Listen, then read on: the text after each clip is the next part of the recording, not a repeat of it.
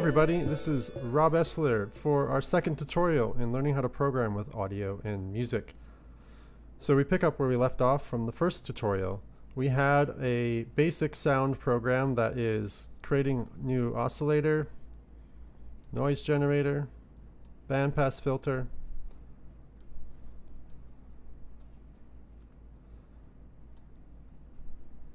our frequency, and our amplitude. And we put them down in our line of code, a couple lines of code inside of this little block here, and we were able to hear sine wave and filtered noise, and we got that. So now we're going to talk about classes, methods, and members. So classes are a way of creating your own data type in any programming language that is object-oriented. And the idea is that classes are more or less blueprints for what we call objects. And objects do things.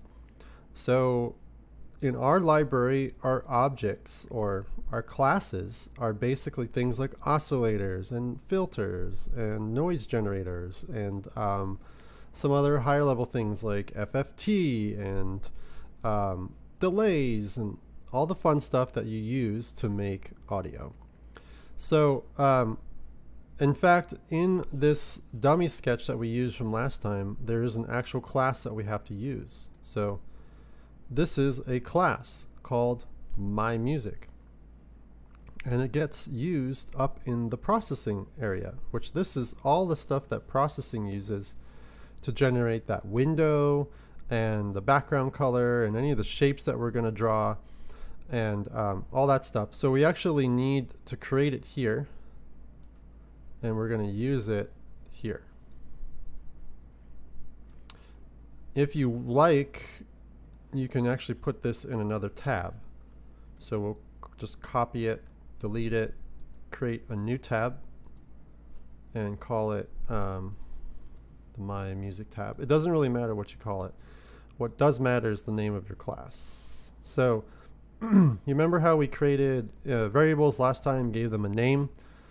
This time we're giving a class, we're giving it a name. All right, and this is just something that's required. This is part of what we call inheritance. It just needs to be there. It means that it extends another class or it inherits another class. So a few things that have to go in here because of that is this thing called run algorithm, this block of code, and this block of code called free. All right, so this should function the same even though it's in a different tab, and it cleans up our code a little bit if you like to work that way. And now all we have to do is declare our class here. So we're saying myMusic equals music, or I'm sorry, myMusic, and I'm calling it music. And then I just reference it down here in the setup function in processing. So the setup function comes from processing, and what processing does is it more or less what's called compiles the code into Java. And this is technically all Java anyway. It's still being read as Java, but processing kind of cleans it up to make it easier to read and understand, and does a lot of really great stuff for you, especially when you're learning. So what we have to do is we just make that, remember that new statement that we had in here, that we did over here, we're just doing it right here. And then we have to actually get something called PD. That's just from the engine. And we start the engine. So basically it starts the audio to go to your hardware.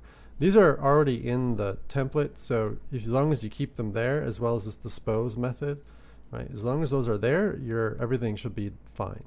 And so now we're working on this is the processing side, all the stuff that's going in that window, and this is the music side.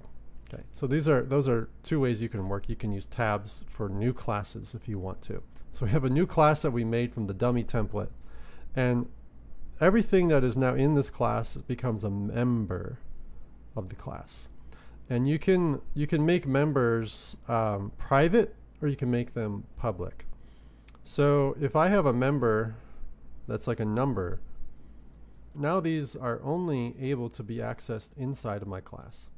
Right. This will become important later, but for now we don't really worry about it because we're the owners of this code, so we're good. So we have our class, right? We named our class and we gave them this little bit that inherits from the library that we have to. And then you notice we have some blocks of code here, right? And these are called methods. So these are variables. We already talked about those. We'll now call them member variables. And these are methods. So anything in between the braces, right, is code that belongs to a method. And sometimes you don't ever see the method being used, and sometimes you exclusively see the methods being used. So this run algorithm method, you won't really ever what we call calling the method. You won't ever call run algorithm explicitly. It does that inside of the library. But we are going to use these two. This method here called setFreq, right? This is what we're going to use to talk to Pd4P3 from processing, right? So we're going to actually use it inside the draw method and use our mouse to change our frequencies now. And so in order to do this, we have to use the term synchronized, which allows you to just synchronize between processing and audio. Well, that's another topic later. It's called threading, but right now, or thread safe code. But for right now, we just make sure that you have that there, and it will keep everything nice and safe for you. And the way that a function works is that it has some sort of nomenclature before it, like synchronized or public or private, and those just tell the compiler how to define that little bit of code. Okay, so this bit here says it is synchronized, meaning that only one thing or thread or process can access it at a time. It's something that we take for granted because it happens so often in software, but we do have to just make sure that it's safe to access our variables that we want to change to make our software interesting and do something cool. Okay, so then the next term is typically what's called a return type, or what does the function actually give us back, right? So we give it some data and it sends us some data back. So this is what's called the return type. For now, for this one, it is void, means it doesn't return anything, nothing. And this one here, you see, has float, and that means it returns a float. And if you notice, that returns the frequency variable, which is we declared up here. Right? So these are what we call getters and setters. So these things set variables, and they retrieve variables so that they can be protected by this thing called synchronized. Okay, and we can also make our synchronized variables private, so that they can only be accessed inside of the class, and then you can only use these functions to update them, change them, or get them, return them from the audio side of things. The next little bit is what you call your function. Okay, so so we have some sort of definition of what the function is. It public, private, synchronized, final, static, all these things that we won't get into in too much detail right now. The return type, the name of the function, and then inside the parentheses is the arguments, or what type of data are you sending into the function, and then you put that inside of braces. Okay, and that's what makes a complete function. Okay, so in functions that have void or nothing that's returned, you don't need anything. Right? This will still work. It won't work the way we want it to, but it will still, the compiler, the Java compiler, which is what basically puts all your code together and runs on your computer, doesn't care because it's not looking to return anything. It won't function the way you want to, but it will still compile. I won't give you an error. So what this function is doing is it's synchronizing return type void called set frequency, and then we're passing data through it, which is the type float, and we gave it a name, just F1, and that's just what was there from the dummy template. Probably just want to give it a name like F, so that we're explicit that it's a frequency. I have to change it here, and now F is set to our frequency. So remember up here we had frequency equals 300. Right? That we gave it an initial value, otherwise known as initializing our variable. Now here we're giving it a new value. So we're actually changing the value based on something that we're going to put in our processing side. Okay, then we need to get that value once it's changed. So the get frequency function is also synchronized, so it can talk to processing safely, and it returns a floating point number or a decimal number, and we call it get frequency. So this is a really common design pattern of having set something, get something, and then you put it the parentheses. No, you put the braces, right? And then you have to have the word return. And when you type it in, it will on your own functions, it will turn blue because it's a keyword that's used in the language, and it returns something that is a float. And in this case, we want to return the frequency. Okay, so why do we do that? What is the point of this? Why don't we just use frequency here? Well, because the frequency here, right, is a private float, and if we're not synchronized, means that when we try to get it here, it's possible frequency might be trying to set it here, and then we might have a deadlock.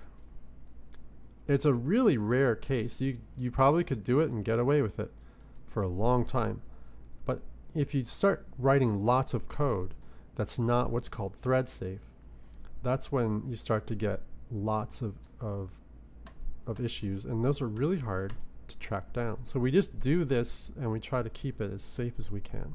So now you see we're getting the frequency here, and now we're going to set the frequency.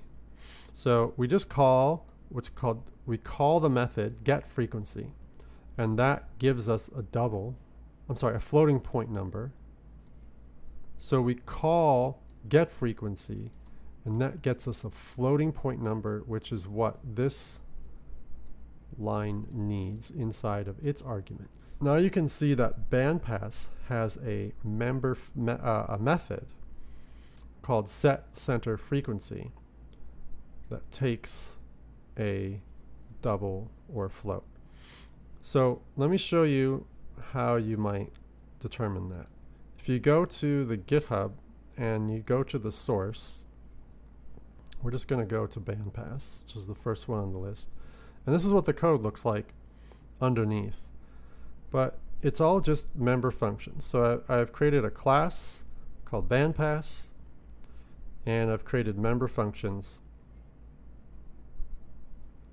And you'll see the set center frequency, right? So now it's a public function, meaning that anyone can access it that has created the object. It returns nothing, so it's void. I called it set center frequency, so we know bandpass filters have a center frequency that tell us where it's going to cut off.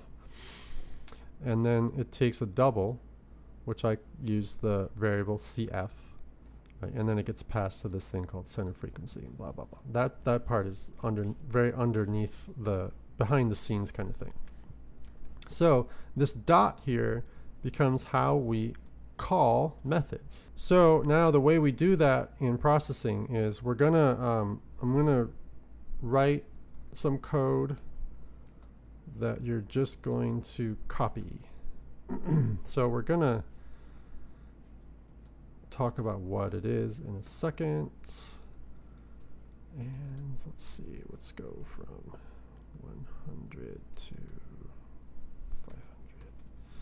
Okay.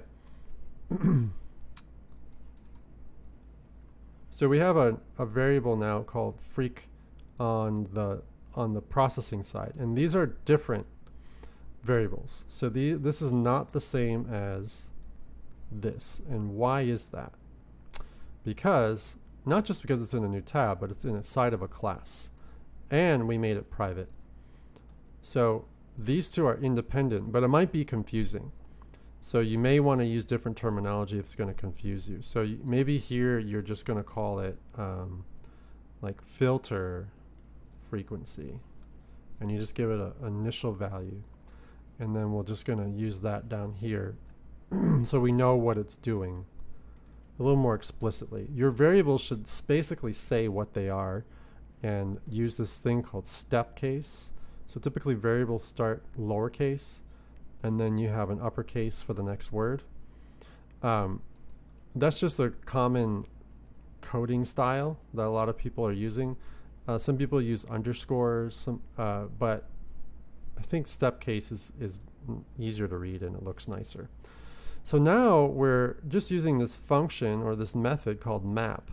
And what it's going to do is it's going to take our mouse position inside the window and then basically scale it from 0 to the width of the window and then put it into the range of 100 to 500. So that's going to set our filter frequency, which is what we're on right now. Yeah. And then we're going to send it to our audio layer over here by using the set frequency after we get it. So here we're going to now do music.set frequency filter freak. And there we go. So now our mouse should map where it is on the window to this range here.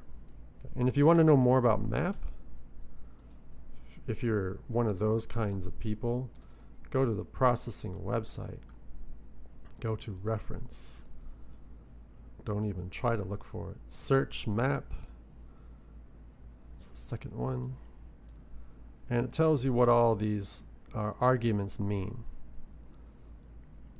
So this is what they're calling them parameters. They're parameters or arguments or inputs, all sorts of names for it. And this is what they all mean.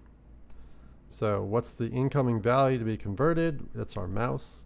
What's the lower bound of the range, the upper bound of the range, and then what do you want to convert to, or the target range? And this is just a method that exists in processing that's there for you. You could do it by hand if you wanted to.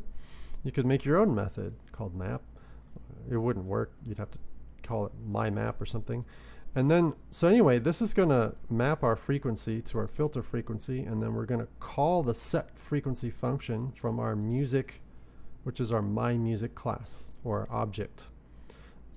And right, so we've created my music. It has a member called set frequency, which is synchronized, and we're going to use it here. Okay, so that dot means it belongs to music, which is a class of type myMusic, which is what we defined here. All right, so let's see if this works.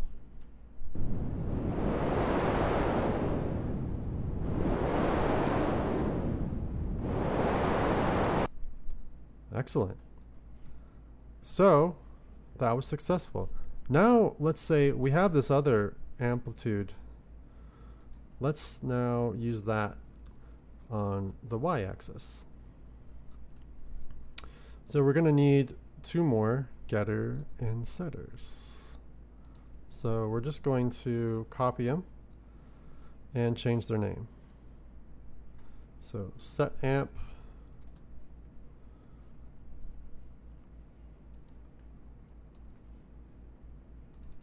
and we're going to set amp to the input of A, and we're going to get amp, and we're going to set return amp, and up here we're just going to now get amp, and we're going to go over here and we're going to do another map. Oh, we need a new variable, and we'll just call this audio amp, and we'll just give it an initial value of 1. So this is going to be our volume knob. So audio amp equals map mouse Y. Now this is the y-axis of our window, and we're going to map it to the height, and it should go from 0 to 1. Don't go above 1 because it will clip and potentially distort. Alright, and then we're going to set our amplitude by calling the music dot set amp audio and give it the input of audio amp, and now it's going to do the same thing. So it's going to map it to our y-axis based on the height of the window from 0 to 1, and we're going to take that value and send it to our music object, which then has a member called set amp, which takes the input of a floating point, which is going to be audio amp, and then that ends up over here. Right, so we set the amp, it sets it to amp here, and then we get it here, which returns the value there. So let's try it.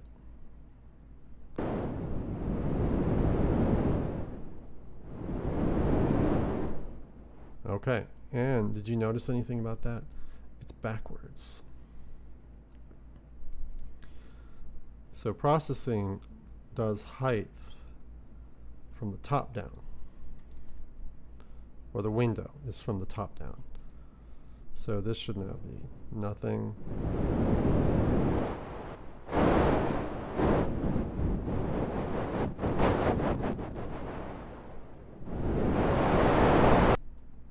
Okay, so that works better.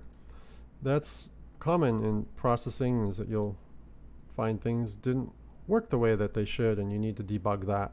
And this is something I should have done in the first place. You also could have done this, and I believe if you just switch the numbers, it should have been fine. Let's just see.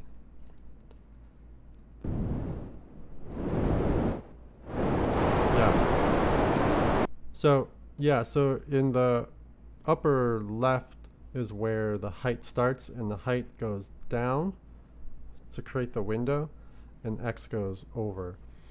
So this one worked fine, but this one did not. So we had to change the numbers in some way. So instead, you can just flip the numbers, or you can flip these two. Now this code works. This code works. But yeah, so notice that it's just, now we're not drawing anything graphically, right? But we are at least we are using the mouse input, right, to change something on our audio side. Okay, let's just do one simple thing for fun, just to make it now somewhat interesting. And we're going to change the background color based on the filter frequency. And this is going to require a little bit of math. And a new concept, actually. So we're going to just make an integer, call it color.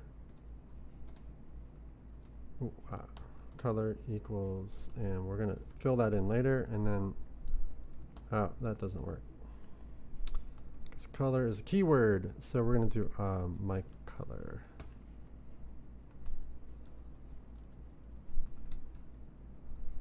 All right, and we're going to set my color equal to, why doesn't it like that?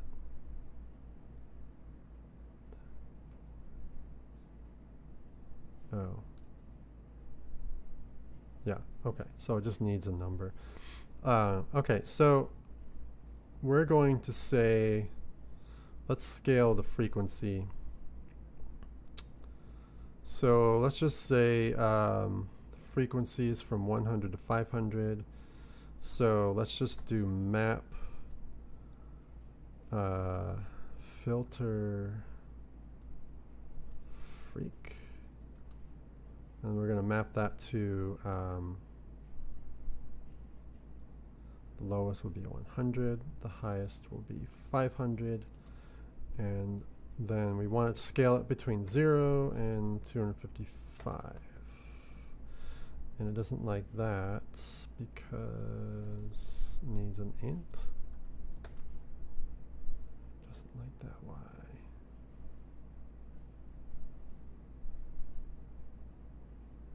Oh.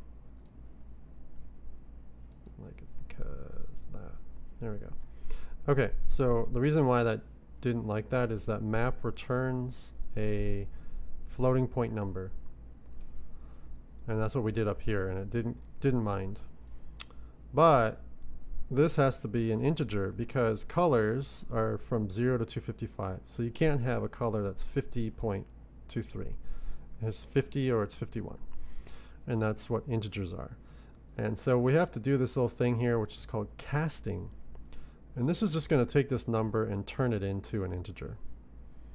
And that's all we really care about anyways. So it's going to take the filter frequency, which starts at 100, goes to 500, and then scale it to 0 to 255.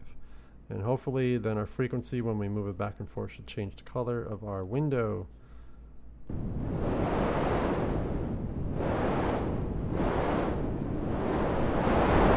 Right? So we could also do it RGB. That should work. So red, green, blue. And so we'll change the red inflection.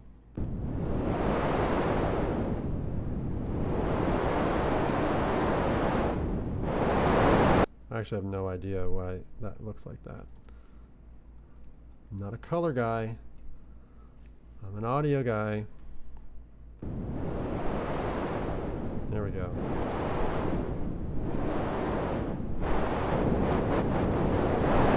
Okay, so that's just the basic background, right? There's a whole list of shapes that you can use. So if we just find shapes, well, that's not going to help. They're right here. 2D primitives, they're called. So triangles and squares. So you can make all sorts of shapes. Just follow the, so if you wanted to create a rectangle or square, right?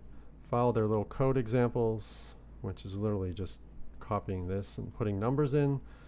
And you can do the same thing with map here to get different sizes or colors for the shape, whatever you want. So you can now combine processing tutorials with audio and put them together as long as you use the same format of your getters and setters or your methods, and then calling them inside of your audio loop, which is this here, your audio callback as it's called, and setting them inside of your draw function. And that's the basis of everything that we're going to do. So the next tutorial we'll do a little bit on object inheritance so that you can kind of understand the power of object-oriented programming. And then we'll go into deeper digital signal processing and musical concepts with programming. So next time we'll go deeper into all these with some more higher level audio, music, and digital signal processing concepts, a little bit of math, and a touch of fun and excitement. So thank you for coming today. So thank you for watching today. I'll be back next time with tutorial 3. I'll see you next time.